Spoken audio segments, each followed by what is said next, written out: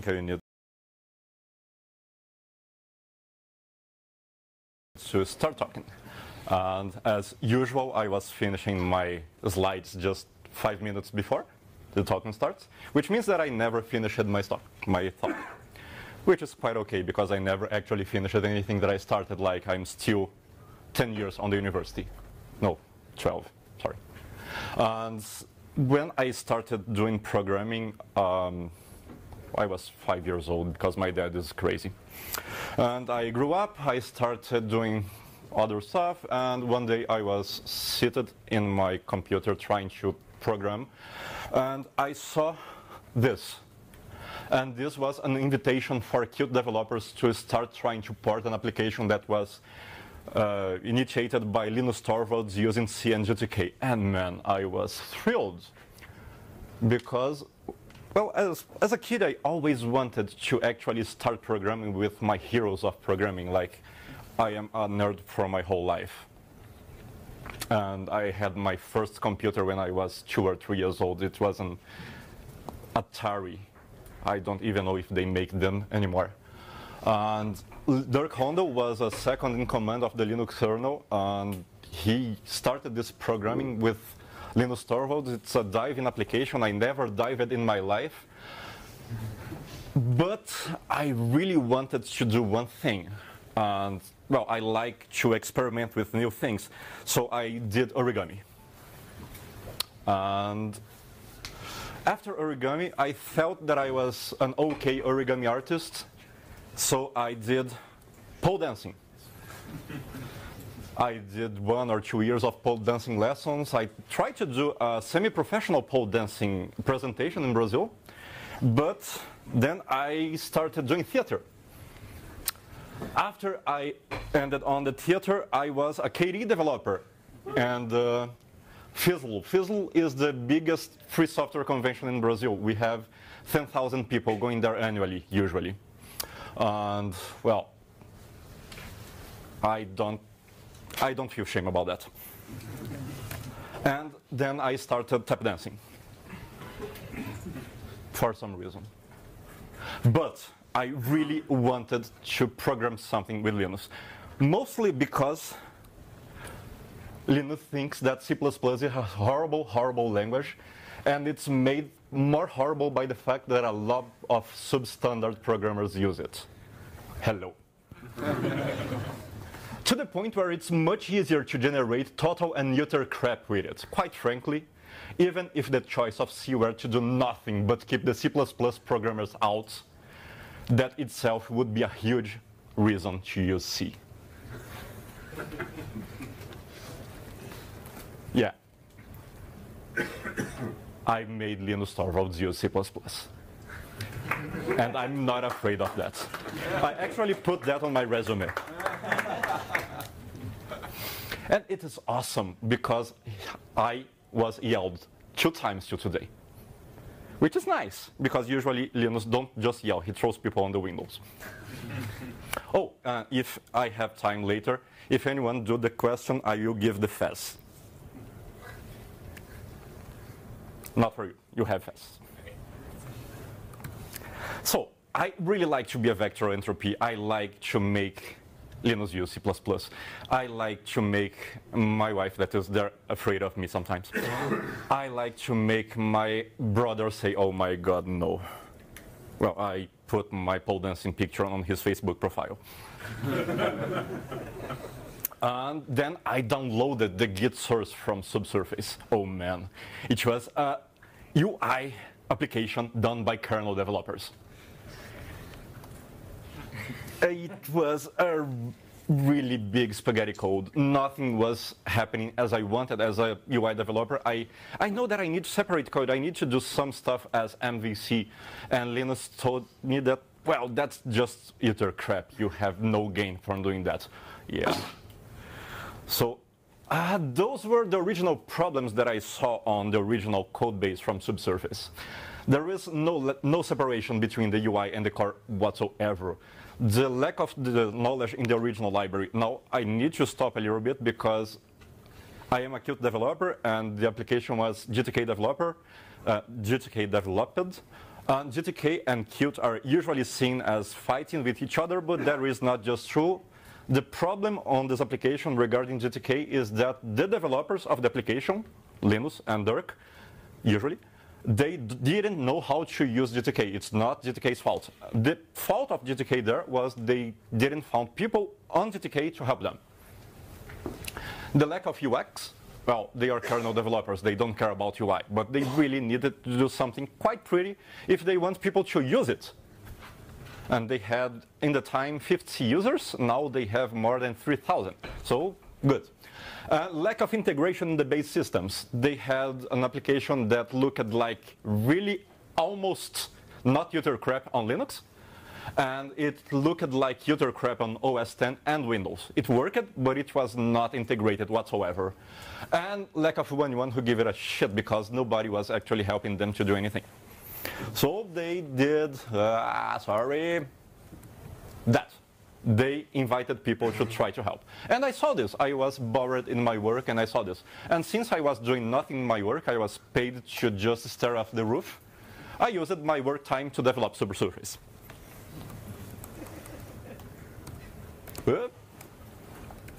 And this was the original Subsurface code. Well, not really, but mostly like that. I mean, they had around 10 files for everything. It was scary. It is still scary. Because on the parts from C to C++, I had to still keep a lot of the C parts and the C++ parts. And, well, it's now like this.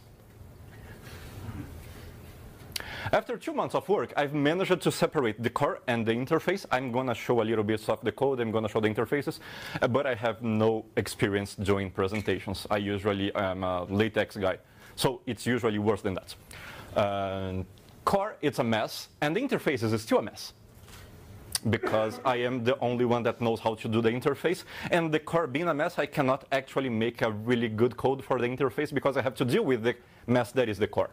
And, well, no, nope, here, nope, not that. This.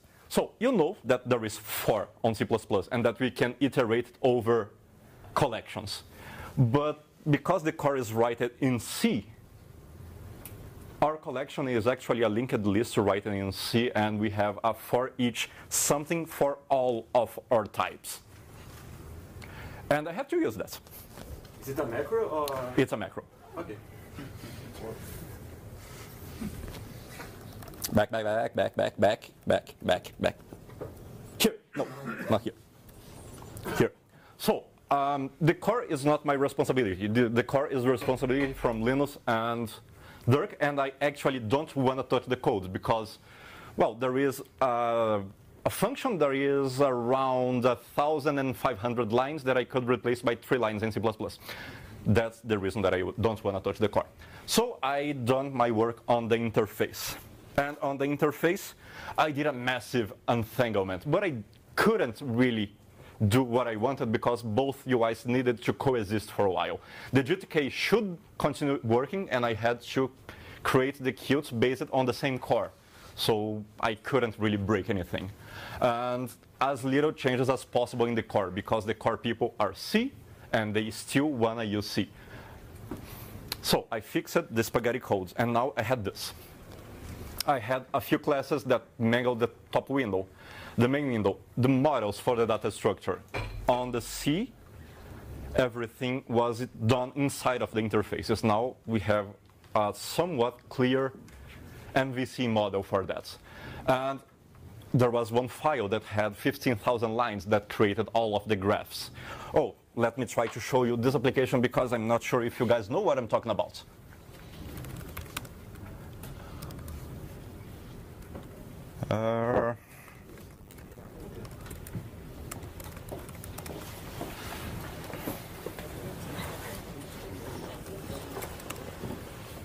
That. Where's the mouse? Help me find the mouse.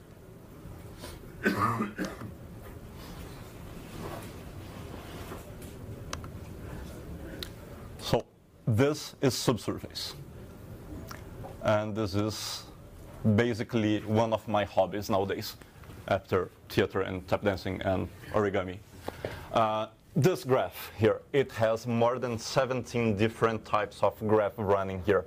And this little part here, it's 200 lines of code. Usually the size of this graph in the C code was around 15,000 lines, but it only had 6 graphs. Now it has 17 graphs and the size is the same, because we actually managed to organize the code in a way that worked. And this is actually really cool. If you guys like to dive, I have no idea what a dive is. I've done a diving lessons after 3 months working on the system to actually understand what the hell I was doing. This is a dive to 100 meters and going up slowly for more than 40 minutes. Yes? Take the microphone. Microphone, take it. Hello. Hello. How are you? Fine, thank you. Good. So, and now this is one file, and right now this is a lot of different files, and each curve is a different class. And because of that, we could actually manage to make it a lot more dynamic. I only have noise. We can now measure the graphs. We can put some, come on, Nathan. The mouse out. And I hit mouse. So we can put more graphs in the same stuff. I have no idea how this. And there is a little bit of animation. It's not really good because I don't know how to animate. But there is, as you can see, some stuff Test. go up, go down. There is dynamic stuff here that you couldn't do on the Gtk parts. Not because Gtk doesn't serve for that, but because the guys that did the Gtk code didn't know how to do that. So this is the application that I'm showcasing. Now, go back to the talk center. Tomaz. Yes. Oh, hello. Hello, yeah. It's working? 1, 2, 3. Okay. I would. But I have a bigger problem than that, and you see in the lens of the thingy, where I was here. So, now, that application works. We already have a lot of users, and it's working on a lot of computers. We have, every programmer is on Linux, but the most user base is on Windows, which is a problem because we have one Windows developer that's not paid to work on Subsurface. Actually, nobody is actually paid to work on Subsurface. We do it because we want to try to see if you can scare Linus and make him annoy us. Now, remember this interface. How can we put that thing inside of this? It is too big. I mean, the interface is too bloated. There is a lot of information. There is no native code there. I mean, we are using Qt widgets. Qt widgets will work on different operating systems, but it's not prepared to work here. And it has a deep integration with Qt widgets. I mean, there is buttons, there is lists, there is text, there is everything here is a Qt widget. Besides the graph is my code entirely and not a really good one. And there is a globe here. That is pretty. And you don't need a globe if you're trying to run this on a mobile, because on Android you already have the maps, and on iOS you also have the maps, so we can just remove this. But the problems are, there is 6 tabs there. That's too much information. There is 17 possible graphs here. I cannot show 17 possible graphs here. There is no space. And there is 15 columns that you can show on this list, which is quite too much. As you can see, this program was not thought at all to run on a mobile. And this was a problem. But we managed to build it, and we run it completely like that inside of, I don't remember the name of the tablet, but it was an Android tablet, and it ran. But, well, it was made for the mouse.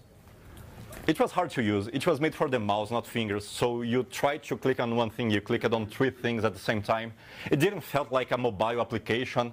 And the dialogue, the files should be reshared somehow, some way, and the application didn't have access to the Android's operating systems to actually get the files, because Android and iOS, they have some strange ways of having the, any file that you want. It's not really like a Unix-based system or a Windows or anything. So it worked, but didn't really, but it worked. And enters libgit and the cloud. Libgit is awesome, and I'm not sure if anyone here did that because they didn't thought that this was possible with Git. But we are actually using Git as a file, not as what do you use Git for? Sorry, yes, a repository. We are not using Git for a repository. We are using Git as a file format, which is awesome because now we are storing everything in the Git, not as a text, not as an XML file. We are using Git storage information to save the dive, which is quite okay. And it's fast, and we can apply diffs over files. And if we sync something, we can just do a Git pull and pull only the difference of the Git repository, which is awesome because that file that I open here on Subsurface, it has 80 megabytes of data. Because the guy that did those dives is just stupid, and he dives with 4 different dive computers to test the software. Yes, I still think that he's crazy. And that's Linus, by the way. But with Git, we have a lot of things. We can add something, and we can compare diffs. So it's really good for a programming perspective because we can diff the file format that it generated, and it's easy to spot regressions. It's easy to improve. You get a Git repository for free, so you can send your dives to GitHub and then just Git pull. And you can use that to get the files on the computer and on the mobile. And because of that, we created the Subsurface cloud service that is also free. And, well, it's free for the users because Linus is paying for that. And the problems of the Qt widgets that I said before. It's proven, it works, it will not crash, it's really lightweight, I mean really, really lightweight. For people that thinks that Qt is not lightweight as GTK, for instance, if you use the same stuff from GTK and from Qt, they both will use the same amount of memory on your computer, so not really difference. And it's still used for everything. And there is it can be, you can use the core directly, means that I can call the C code that the code is made of. And I've done that, I showed that before, so I'm gonna just pull over that. And enters KML. People here, do you know KML? 2, 3, 4, okay, quite much. KML is something that Qt created not a long time ago. It was when Qt was sold to Nokia, and then Nokia sold to another company, and then another company split into other company. How can people trust that if the company is not solid? Well, you guys know Bentley, right? Bentley uses KML. You guys know Tesla. Tesla uses KML. You guys know Mercedes, BMW. They are starting to use KML. Samsung is using KML, so how can you trust a company that's never really solid and stable? I'm not sure. They do trust for some reason. And one of the reasons is that this thing can run everywhere, on desktop, on mobile, on KNX. Do you guys know KNX? Yeah. Yep. So KNX is one of the most used operating systems for vehicles, for cars. And it's being used currently on embedded systems. It's being used currently on airplanes, on cars, on smartphones, on drones, on fridges, on boats. And I actually did the first drone using KML. It was amazing. I crashed at 3. Literally? Literally, yes, literally.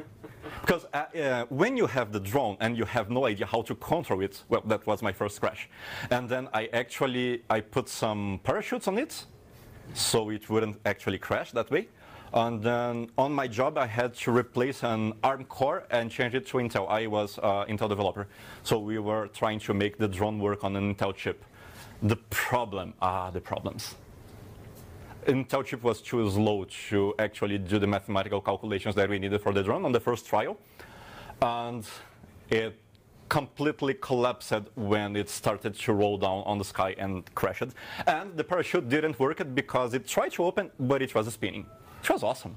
We have the video for that. And KML started a long time ago when this was considered a smartphone. This was... It was awesome. It was awesome, yes. It was. It worked. It was the green phone. Thank you, because I forgot. It was a little bit sluggish because we didn't actually have the OpenGL working on that thing back on that time. But it was the first trial of having something declarative to work. It used Qt widgets, so it had a lot of libraries to load. It was a little bit bloated, but it worked. It worked on OS X, it worked on Linux, Windows, Kinect, Android, iOS. And now, you remember probably on the university or when you guys were starting to program, or you heard this, that Java is compile once, run everywhere. But it's not, because you have Java C, Java ME, Java something. And here you have actually a C++ code that you can code once and run everywhere. You have to modify a little thing here and there sometimes, but it usually works. And it's KML, a language that runs on top of V8. V8 is the library from Chrome to run JavaScript. But it was a little bit modified to load small files instead of big JavaScripts. And it also uses a Git, and it can interact directly with QObject. So if you have in your program a QObject, you can just pass it to the V8, to the KML engine, and it can interact with it. You can call the properties, you can call the functions, but it doesn't interact with C code now. My whole core is in C. How the hell I'm gonna interact with it? I cannot. So I need to do, there is no drawing primitives on KML, which is also a bummer, because if there is no drawing primitives, I cannot do the profile. The profile is the little fancy graph. And on KML, I can do rectangles, and I can do texts, and I can do a combination of rectangles and rects. For real. I don't have anything on KML that is more than a combination of rectangles and texts and maybe a pixmap. Can you not load also Q widgets somehow? No, you can't. You can't load any kind of Qt widget inside of KML. Unless you go to C++ and you create a new KML object that loads the pixmap for that widget. Oh, Okay, so there is nothing ready for that. But it can interact directly with QPainter. So you could use QPainter for that, but it's not really performance because it is done in OpenGL. And if you use QPainter, you are interacting actually with pixmaps. And the act of sending a pixmap to OpenGL every frame is time-consuming. And you can also use JS canvas because KML is built on top of JS, and JS has a canvas. You could use that, not performance. Don't do that. Nobody does that. Don't even try to do. Well, actually, we on KD, we are doing that. We have 3 libraries for that because we had to experiment. And for a desktop, that's mostly okay, but not for a mobile. Mobile doesn't have the power as a desktop has. So we could not use that because our graph is just too huge. This is painful. So struct_dive uses a double linked list with 2 pointers that have a few other members as a C pointer that has a few macros to work on it. And we need to transform that on a C++ object to throw this to the KML. And create a model because MVC and KML are made to be used together.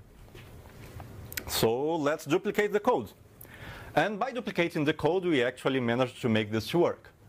And now KML has code to deal with dives and related things because, well, we need to work with dives. But it was painful. But it worked. This is an actual picture of the program working on Android. And it's even blinking because it was really a lot of work to make this work. It was 2 summer of code projects, because the first one, the guy just gave up and never answered our calls. It was not really good. But we still had the problem with the profile. Oh, this is using Kirigami. Do you guys know Kirigami? Yep.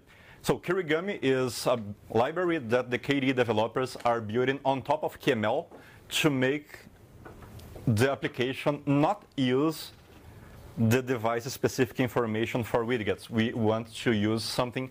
5 minutes. OK, I need to run. We need to... Damn it, I hate to run. We need to show the application as a unity on everywhere. Every device should have the same face. So we started to using Kirigami, sorry. But the profile was also a problem. And we couldn't use the JS canvas. We couldn't use the OpenGL by hand, because OpenGL by hand is just too painful, and I don't have the time to learn that. If any one of you knows how to use OpenGL by hand, please help us. We had KDE charts, Qt charts, and we could try to export our current charts somehow. I've tried Qt charts, and none of them worked for what you want, because you already talked about this. No current charting library had what you wanted, because we wanted to put a lot of axes overlapping on top of each other. We wanted to make them not really show, because we already have the information on the curve. We wanted to invert some axes to show the graphs upside down. And it was hard to do that in a pretty way using the current things that we could. So we ported everything that we could to KML. And the profile, the Qt widget that you told them. How can you put a Qt widget? We had to write a C++ class. And it's a little bit of magic, because we had to do this bit of code just to make it show correctly on the screen. And I don't think that you can read this. It's not made for reading. It's just because I want to show you how we did it. And there is a lot of magic functions there. There is a lot of magic numbers that we have no idea why they are there, but they seem to work. Yes, and it worked. It appeared. And we are happy. And this application is actually running here in my iOS that I can try to show you.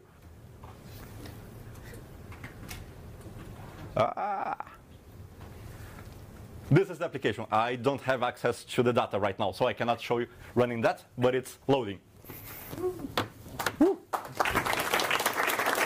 So we still have a lot of code on C. We still have the lack of an actual KML developer, because I am a Qt developer, Qt widgets. I've done 10 or 12 years of C++ development with Qt for the desktop. My head doesn't work for KML. And we have a constant API breakage on KML, because we have KML controls 1, 2, they are incompatible. We had Kirigami 1 and 2, they are compatible, but they are using KML 1 or 2 that are incompatible. So we had a lot of issues on that. And it's hard to get the documentation, because they are still creating it, so hard. So we need more people. Please, if you guys want to try to work with Linus and annoy him, please join. Yes, we need artists, we need testers, we need divers, preferably programmers. Yes. And it's actually true. Come, join us. You might meet Linus, and he will pay you a dive someday. And questions? Sorry, I don't have the time. I have a plane to catch right now, and I need to run. That's all.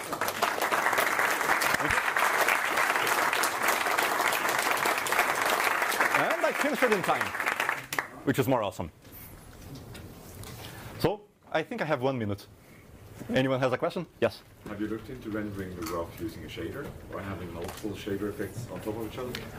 We look into that, but for that we need to know OpenGL. I have no idea OpenGL, and you want the FAS. Thank you. You're welcome. So, people, thank you very much.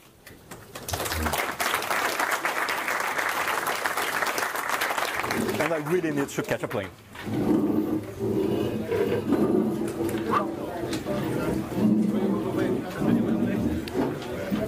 Hey. I'm Pingu.